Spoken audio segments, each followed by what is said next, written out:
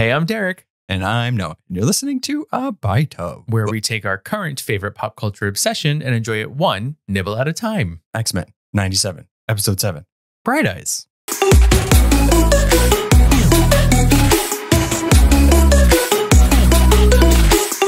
I keep thinking of that Mr. Brightside song, even though it's not Bright Eyes, but that's all I keep hearing. Because I'm Mr. Bright Eyes. I think there is a Bright Eyes. Isn't there a Bright Eyes song? There's got to be. Guys, comment below. Is there a Bright Eyes song? They're going to be like, yeah, morons. We are coming up to the finale of season 1 of X-Men 97, 3-part finale. We finally got the aftermath, or our X-Men dealing with Genosha, episode 5. The dark episode that we have to talk about, but we'll try to make it fun. Well, you know, we're really trying to make these episodes fun, and they're just not fun. Yeah. Because they're very sad. Only when Morph is involved is it fun. Thank whoever for Morph. All right. So before we get into everything, make sure you're subscribing, following, throwing some stars away like Rogue throws Captain America's shield into the mountains. All of that great stuff. Patreon, Discord, say hello. And that's really it. So spoiler warning. X-Men 97 spoilers for the whole season and beyond. So many spoilers. Yeah. Let us officially take a bite of X-Men 97, Episode 7, Bright Eyes, written by Charley Feldman and J.B. Ballard, and directed by Emi Yonemura. Grief takes on many forms as the X-Men are left cleaning up the wreckage of the Sentinel attack on Genosha. Instead of attending Gambit's funeral, Rogue flies around the world using her brute force to get some answers. With absolutely no help from Captain America, she discovers an organization called OZT. Meeting the rest of the X-Men in Madripoor, they uncover a plot to create an even more powerful mutant-eliminating machine. The Purple People Eater plays ominously in the background. Yeah, that was a great touch. That needle drop, terrifying. Oh my gosh. That song is always supposed to be fun, but when put into this context, it is not fun at all. Whenever there's people literally getting smothered to the tune of Purple Eater, not good. Yeah. Or someone being held captive while getting against their will and getting shaved with that in the background. Again, not great. All right, we're getting ahead of ourselves. We were like, we went to the end. We're done. So, like I said up top, we get to see how our crew is going to deal with the aftermath of Genosha. So we open with Gambit's funeral.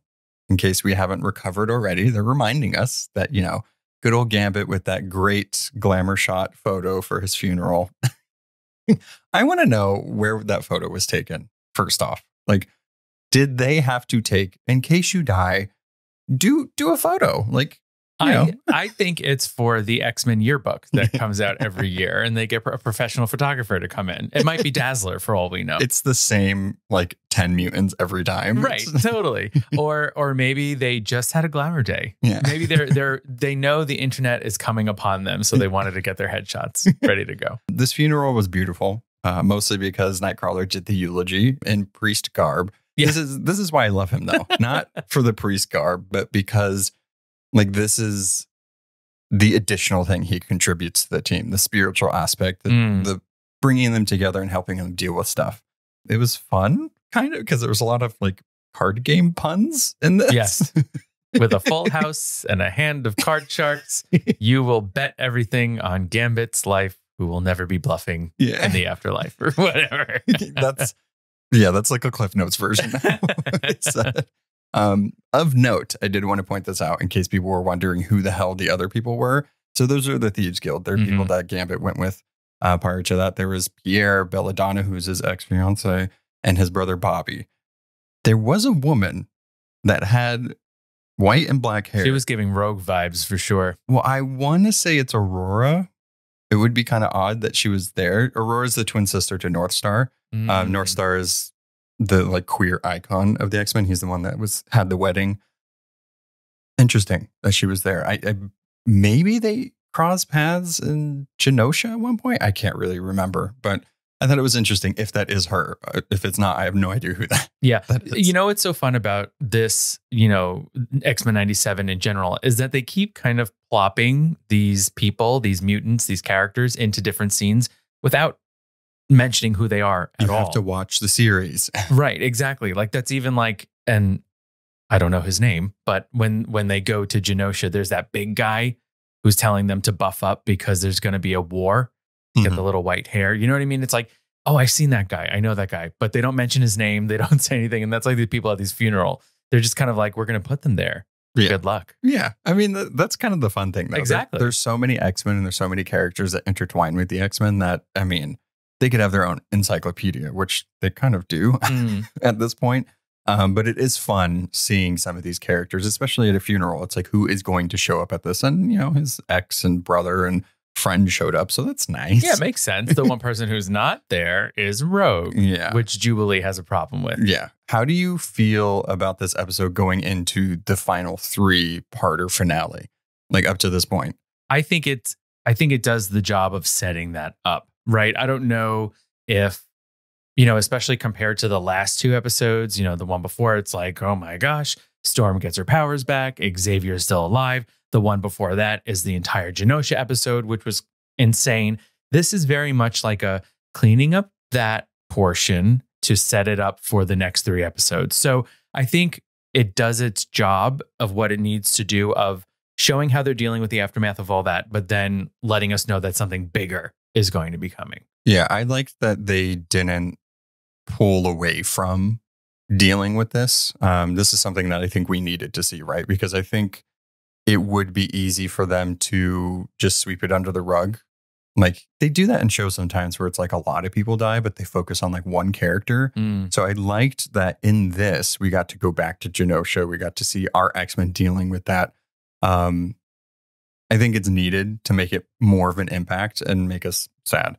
But I liked how Rogue dealt with it, right? Because in this episode, I feel like we see a bunch of different variations of grief.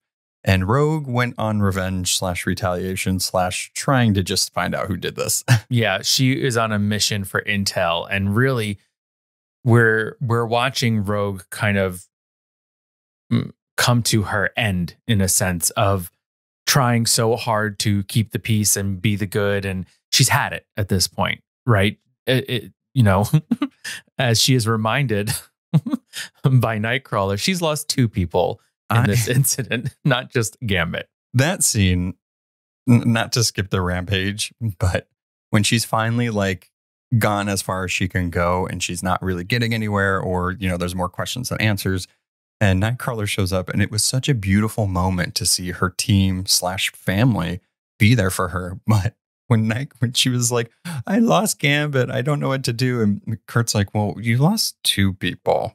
Do not forget, not only did you lose Gambit, but you lost. Whoops. So keep crying. There are the tears. I've been waiting for them. I get like what he was trying to say, but it did come off like, damn. Yeah. Okay. Way to slap a girl while she's down. Nightcrawler. Her rampage, though, across the country and enter, you know, countries. The world. Yeah. Amazing. Yeah. I loved seeing her kind of have like another moment of hers where she's just trying to get answers and does not care who's in her way. Yeah. So cool. We really see her power in this too, right? So I think her first stop is General Ross. And they're like, no one can get in here. This is built to withstand the force of 1,000,000 Sentinels or whatever. And she's like, the Hulk. Bam, bam, bam, bam. Hi, guys. What the hell's going on? She also says when she meets him, one of the lines she says in this that I really like is he's like, I thought your kind was the good guys. And she's like, you killed those. Now you have to deal with me. I'm like, dang. She is scary. She's scary when she needs to be.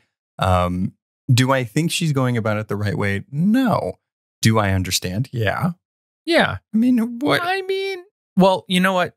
I feel like in Rogue's defense, so we see Cyclops and Jean talking to the president, right? And they're like, you have to help us. We need more aid for Genosha. You have to get out there. And the president's like, well, the voters probably wouldn't like that, so we can't. It's all about optics. Right. It's all about optics. It's all about who are we actually helping? Really ourselves, right? We just want to win again, whatever it is. So Cyclops has tried the diplomatic route. So Rogue has gone rogue. Right. And I think that's the only way to get answers and to get help. Yeah. This episode does a interesting look at what happens to a people during like a mass tragedy, right? Mm-hmm. And like, what does that look like? And we've seen this in the real world where it's like, we can't really help them because X, Y, and Z will look bad if we do this or whatever it is. Yeah. There's plenty of times in this episode with Scott and Jean talking to the president, with Rogue talking to Captain America, with Beast talking to Trish. And it's put into perspective of this shouldn't have happened in the first place. And now you're too scared to help. Right. And kind of related to that, I think they did a good mirroring here is when Roberto has that coming out scene to his mother, right? It's very much a queer coming out scene, only that he's a mutant. And she does the we've known all along. But then at the end of it, she says, well, but we have to figure out how to kind of cover this up because we don't want our stakeholders to know because they won't like it. Yeah, that was tough to watch. And I'm sure it's tough to watch for people in any type of circumstance where it's, sexual orientation or race or anything like that. And it's like, I knew that was coming, but then to hear it and then for her to just be very flippant about it and like, who wants spritzers? I was like, oh, yeah, damn. At least he told her, right. And at this point, it's up to her to decide. But it's going to suck, right? I hope he doesn't feel like he has to hide himself. And I'm glad that Jubilee of all people is there by his side because she's going to be there to light the way. Oh, beautiful. And I think about Jubilee in that scene, who is really feeling so proud of him for doing this, for finally coming out, for finally talking to his mom about it. But then she must be taken aback by the mother saying, well, okay, that's great, but now we need to cover it up. We need to be discreet about it. Right. I could just feel her being like, wait, what? Yeah. She's like, that's not how I thought it was going to go. And so again, I think that this scene really does mirror the conversation with the president in the sense that, well, we want to do the right thing, but we can't because others, won't be happy. Right. So it's like, okay, so we'd rather hide things. We'd rather not take care of people just so other people are happy. So instead of doing the right thing, it's just doing what's good for you. Right. And I kept trying to figure out like what the episode title meant because Bright Eyes is like, you have bright eyes to something like how would you describe it? It's like bright-eyed and bushy-tailed, exactly. Right? So it's like the world is new. Everything is okay. I'm so excited to go into this. And it's almost like the X-Men. Thank you for that. Because I was like, I know what it means, but how do I say it? Bright Eyes. Because I'm Mr. Bright Eyes. I'm telling you. Yeah. It's not that song. But I see that as, the Scott making the decision to go to Genosha to show mutants and mankind that like there is still hope. And it's like the X-Men are supposed to be that. And having this in the same episode with Rogue completely going on a rampage is hard to deal with that, right? And it's like, if they find out that Rogue is doing this, how are people going to feel about Genosha?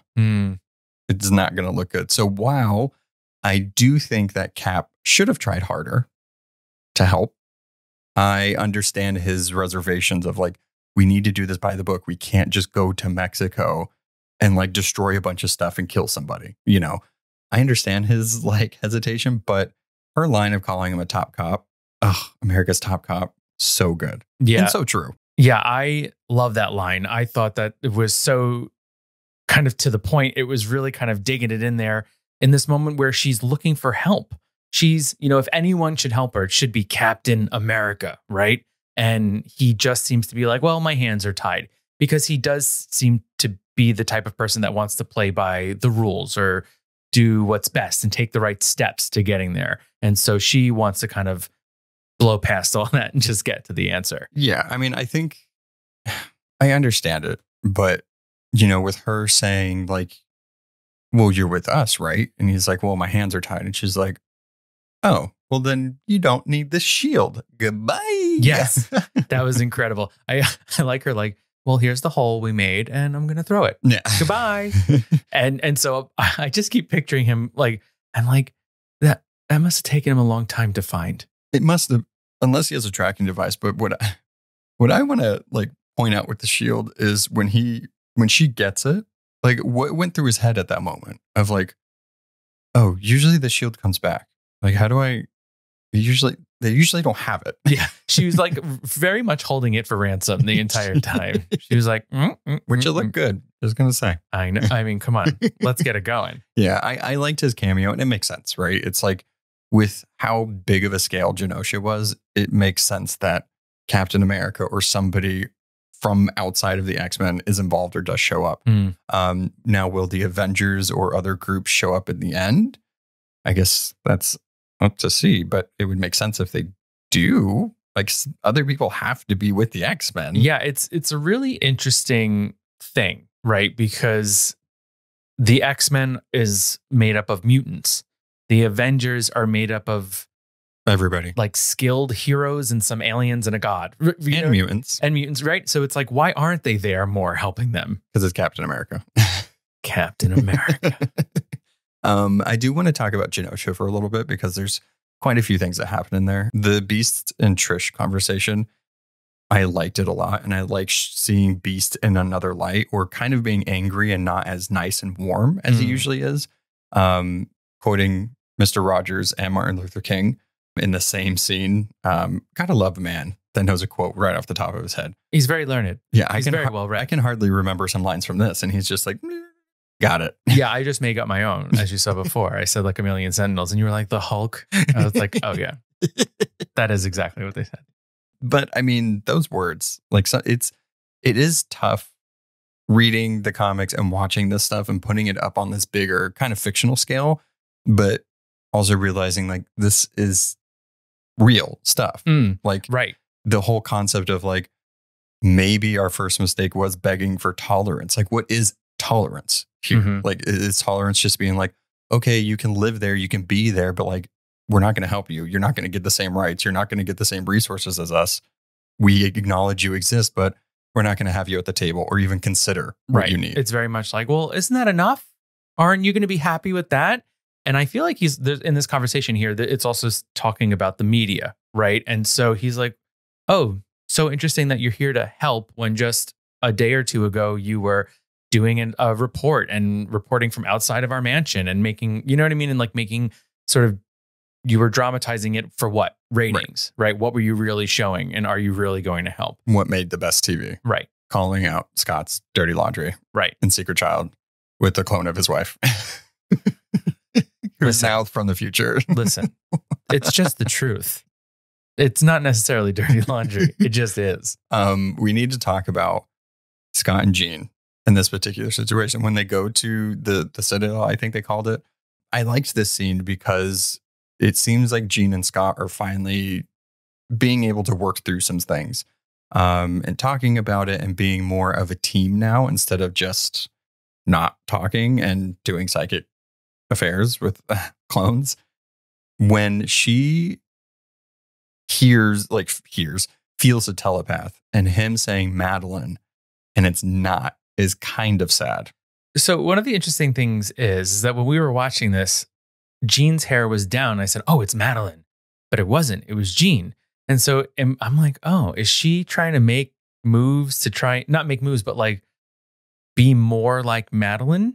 I mean, maybe it's just you can't have your hair in a ponytail because it will break.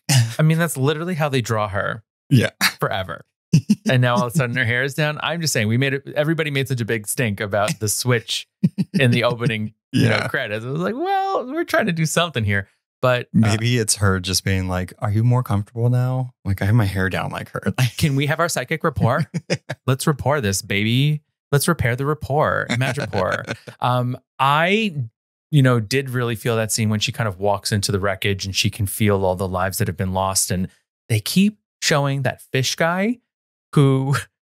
Fish guy? Yeah, there was that guy in the Genosha episode where he's like traveling through water. He pops up out of the water and then he's like in his tuxedo and he's like dry. Oh, right. And then and it's like, oh, look at that cool fish guy. And then they show him dying. And then they show him again crushed. Yeah. This poor fish guy. They also show Dazzler getting crushed and Sebastian Shaw and Emma. But that fish guy, who is he? Who are they? Ask the listeners because they'll tell us. Who is that fish guy? I feel so badly for him. Them. I don't know them. Also, though, just to like talk about her abilities, she's able to feel people's pasts and done futures and everything after they died. It's almost like whatever emotion is imprinted in that land, she can feel. Yeah. Sucks. Oh, it's awful. Yeah. Absolutely awful. And rats everywhere. But we got Emma. And Yes. like we said in the last episode, or maybe the episode before that, she got her diamond form, her second mutation. I love her so much. She still had perfect red lip. And then she said, I'm good under pressure. I've always done well under pressure. I'm like, She said, I may be clinging on to life, but God damn it, do I have time for a pun? And we were like, slay. I like how she's like on the stretcher and she's like, wait, I got this great joke. Hold on. I've been waiting to say this for like 2 weeks. I've been thinking about this for a long time. She's like, but look at my lip. I wonder if she's just under the rubble. She's like, Well, I must look good. I'm very curious about the red lip. I feel like when you see her in her diamond form, she's usually completely diamond, but not for this. At the ball, she had CoverGirl's matte lip, stay on forever lip gloss, and it worked. It's as strong as diamond. Oh my God. That's She said, shine bright like a diamond. She should have sang that when she came out. If they could afford Purple People Eater, I'm sure Diamond by Rihanna would have been a lot more expensive, but we could have gotten at least a little beat. Imagine her just getting floated Yeah. and singing it. Oh, I'm picturing in my head. It's beautiful. But yeah, so Genosha's a wreck. Sorry. Listen, we're trying to look. We're trying to look for the diamond in the rough here, The people. bright eyes in the darkness. Oh, beautiful. But yeah, so Emma has her second mutation. Great, fantastic. I hope she's able to help at some point. Instead of just throwing quips and looking gorgeous as ever. But we'll see. She said, you can do both. Yeah. So should we talk about Madripoor for a second? Yeah. So wait, what's interesting about this though is that while they're on Genosha, they get like a FaceTime from Trask. Yeah. And he's like, come to Madripoor, drink some Diet Coke. What I love about this is when they get to Madripoor, the UN consulate or whatever it is there, the secret entrance to the secret lab is in the lobby of the building where like anybody can just get a Diet Coke. No one drinks Diet in Madripoor, so they know that they'll be safe. I wonder if they do have a guard near it every time and they're like, you're not allowed to use it, which is also more suspicious. Maybe But I just want to know, like, if like Trask goes there for work and he does it, the whole thing slides. Like nobody in the lobby is okay. it's not the best. It's not the best. Maybe there's just an out of order sign on it all the time. Also, he knocked everybody out. Why didn't I just meet him at the entrance? Just, I don't know. It's silly. Even though, I mean, like, let's dig a little deeper. He calls them there. He tells them to come to his not so secret lair. They get there and then he's jumping from the building. Yeah. That's how you treat your guests? Well, You don't offer them anything? he gave all the information he had, which was not much. Not much. He never said Bastion once. He just said somebody else. That's all I have. Bye. That's it. This guy. But this has terrifying ramifications for the X-Men, for the rest of the series going forward. Sinister, who has gotten technology from somewhere or help from somewhere, is building new Sentinels that aren't only advanced, but can also be human Sentinel hybrids. Right. Ugh. Yeah. So this is an interesting scene here when we see our first one sort of come alive or I don't even know, go into activate. Right. So we've been talking kind of about Rogue's journey in this and the path that she's going on. And when he goes to jump, she grabs him. Ugh. She tries to get more information. He has no more information. So she lets him go. He says, I have nothing else to give. And she said, same, sugar. And drops him. And right. And so this is kind of going back to what Beast was saying. Have we been trying too hard to be the good guys, or are we going about it the wrong way? And we have Morph going, is this who we are now? And Wolverine saying, she just did what we all wanted to do. Yeah. I mean, it's going to split some people, right? I think us as viewers, we're going to have to deal with our own emotions. It's not black and white. It's very gray. This is a very dramatic and dark episode. And dealing with grief in this way makes people do things that they believe is correct. I think Morph's line is very important here because he's like, I don't think this is like who we're supposed to be. Like, one, you denied the man his suicide and then you just killed him. It's like going a step further of like, you really need to like sort out your priorities here because like, I don't think this is how we're supposed to be doing things. Also, Nightcrawler's there. Jean is there. Anybody could have done it. Anybody could have saved him. Could have saved him. They were just like, oh, wait, no. They were like, oh, man. After he hit the ground. Trask. After he hit the ground. I'm sorry. I don't think she's in the wrong. I don't think so. This is the person that created the things that have been murdering you and your friends for years. No, but I don't think she's wrong. But what does this mean? Like, are they just going to be able to kill people that they think their decisions are doing something wrong? Just because the X-Men are like powerful and have these abilities doesn't mean that they can go unchecked. And I think that's to a certain degree. He is bad. Mm-hmm. I don't think he should be able to do what he's doing. That's a case. But like, how far are they going to go? I think that's like the bigger conversation, right? And I think that's what Morph is trying to get at. It's like, is this who we are now? Like, we're just going to kill people? Yes. It is who we are now, Morph. No. Change into whoever you want to be. This is who we are now. They're supposed to be about hope. Yeah. The hope of not having them kill you.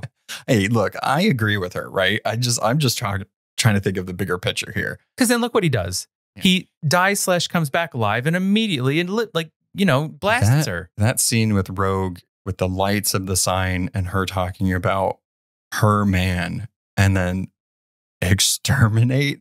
Eliminate. There we go. I'm neutralize. Like, Doctor Who is in my head. And then that punch completely taking out Rogue from the fight.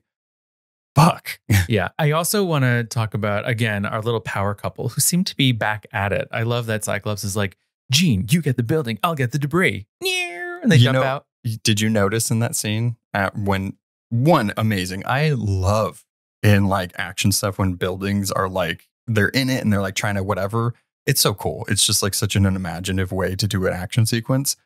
I love how Scott was like, get the rubble, blah, blah, blah, whatever. She's like, I'm going to get the rubble, get the building, and you. And also, I am going to dispose of the building in a way that doesn't hurt anybody else by throwing it into the ocean. Right? Not like Rogue just chucking vibranium through the sky. Yeah. She's like, I'm going to put it in the water so that no one else is hurt. This is where we really see Prime Sentinels being who they are, right? Took down pretty much the whole team. We have morphing into Quicksilver, which fantastic. I love these little cameos that Morph is giving us. And it actually shows that like he has the physical abilities of the people he morphs into. Very formidable person. Like if he's very powerful, depending on who he can replicate, right? Absolutely. Ugh. I also I didn't enjoy Morph getting hit, but I did like Wolverine going, Morph! Yeah. Trying to defend him. My lover? Oh, really? Let's dig into that a little more. We haven't really gotten any scenes since the shower. The only one that I could be like, ooh, Morph and Logan are smooching a little bit is when they come to comfort Rogue and it looks at the stairs and Morph is like behind Logan with his arm back there. And I'm like, they're still very close. Oh, yeah. And Logan had those sleeves all the way up. He said, as opposed to halfway down. He said, we got you, baby. With these guns. Oh, sorry. I digress. So, yeah, the fight was awesome. Again, this show is continuing to have a track record of amazing action sequences. I love that Jean had her like TK speed. She was able to keep up with that was amazing. Prime Sentinel. So cool. And she did not faint. So yay. Yeah. And I think that there's something to be said about that. And just in general of seeing this very powerful female hero owning her powers, being awesome and not having to faint right after. That's a big pet peeve of mine in any media when there's a strong female and she manages to faint after using her powers.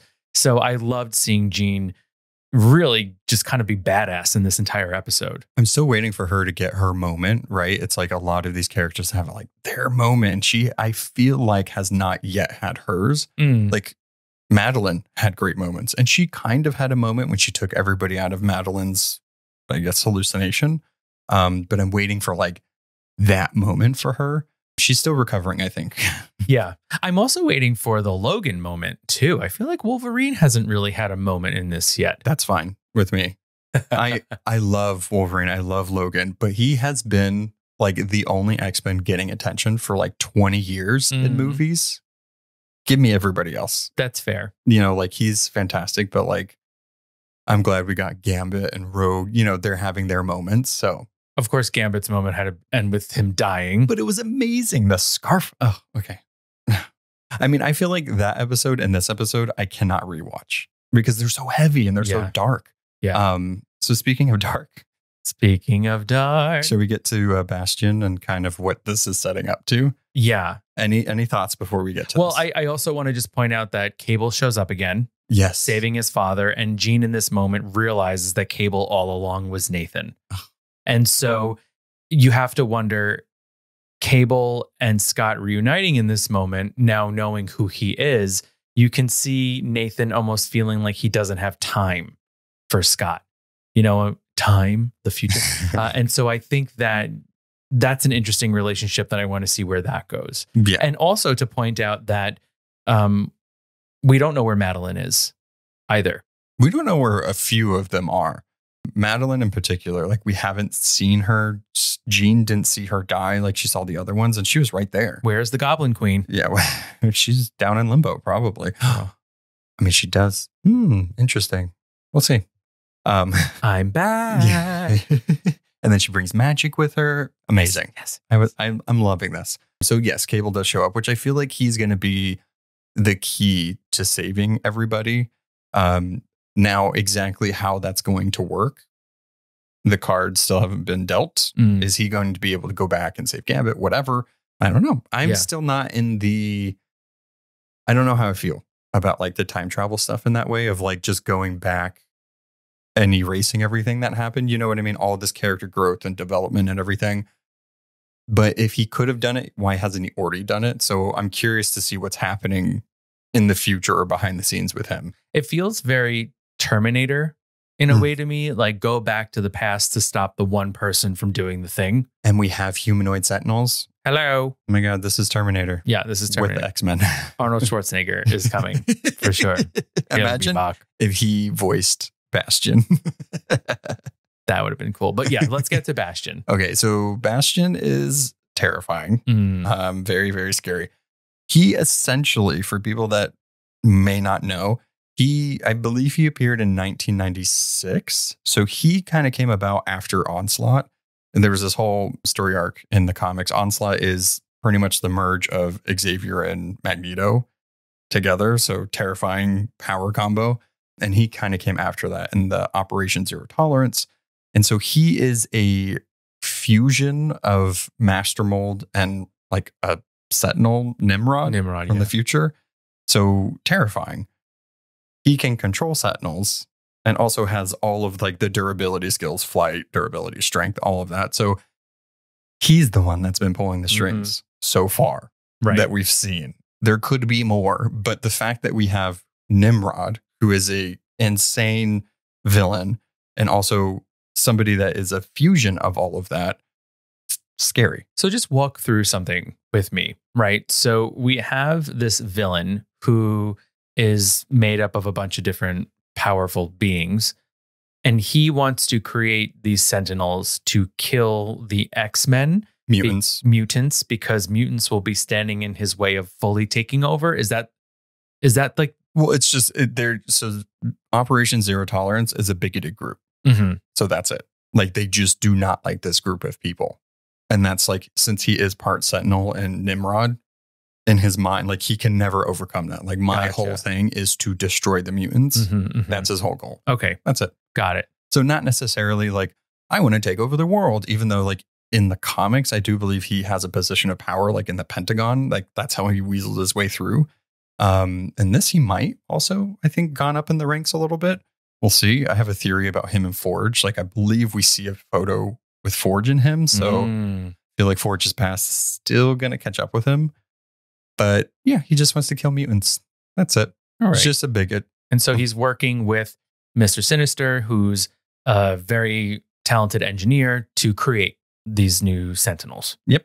Got it. Human Sentinels. Yes. Prime Sentinels, as they're called, which, as we saw with Trask, is they're not easy to take down. No, and like Trask is a human.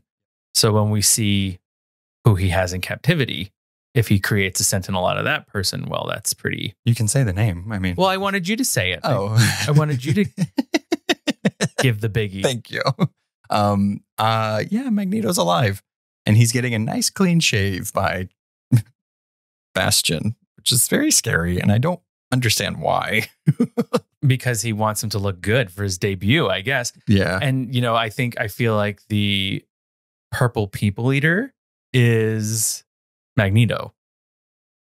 What do you mean? Like the song is about a one-eyed, one-horn flying purple people eater, and he's going to change Magneto into I that. hope not. Like that's probably what's gonna happen, but like that sucks. Because it seems like, right, that's what he did to Trask. And he's saying like, yeah, the Prime Sentinel that Trask was formidable, but imagine someone who actually has power, what that will be like. I'm curious if, so he knows Xavier is alive and he knows that the X-Men have been selling the world a lie. Why? We don't know yet, but he now knows. So he has that card up his sleeve to be like, they've been lying about this. They said he's dead. He's not. So that's going to create a whole big issue.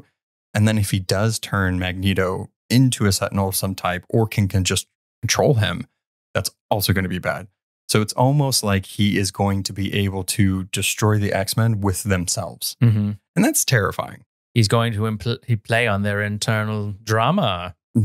Well, I think, Thank you. Personally, I think that they're going to tear each other apart.